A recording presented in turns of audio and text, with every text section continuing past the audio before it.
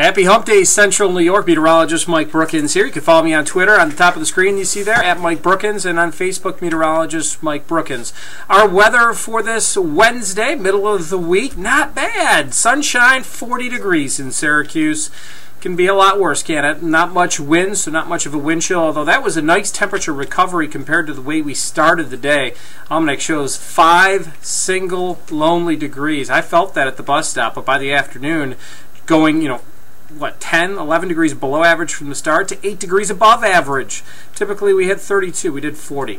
Mainly clear for tonight, a seasonable chill will only drop into the teens. Sunshine blends with clouds, again near 40, pretty similar day for Thursday.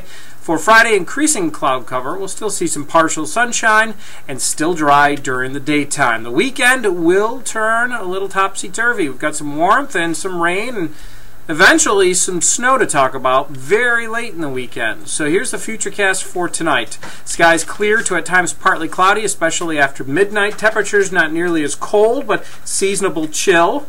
We'll drop down into the middle and upper teens, then starting the day off, mostly sunny to a mixture of sunshine and clouds. A better chance for partial sunshine midday, and then more in the way of sun coming back later in the afternoon.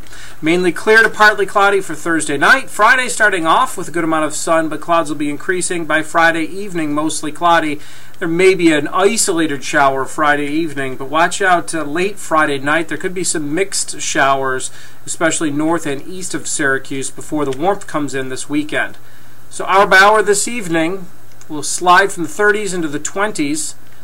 A few clouds out there, otherwise it's mainly clear overnight. Low temperature, 18 degrees, not much of a wind chill.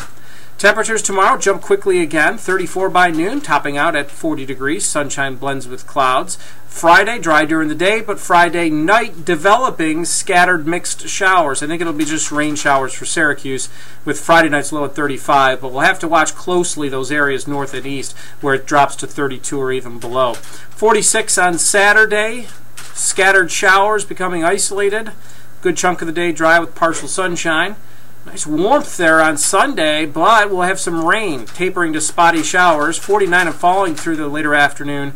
In fact, by Sunday night, already changing over to some snow showers. Scattered snow showers on Monday, windy, some lake effect snow developing east of the lake. That snow moves east-northeast of the lake for Tuesday, so we should get a mixture of sunshine and clouds to partial sunshine, but the cold is back next week. 28 on Tuesday, 23 on Wednesday. New system brings us some snow showers and lake effect snow on Wednesday.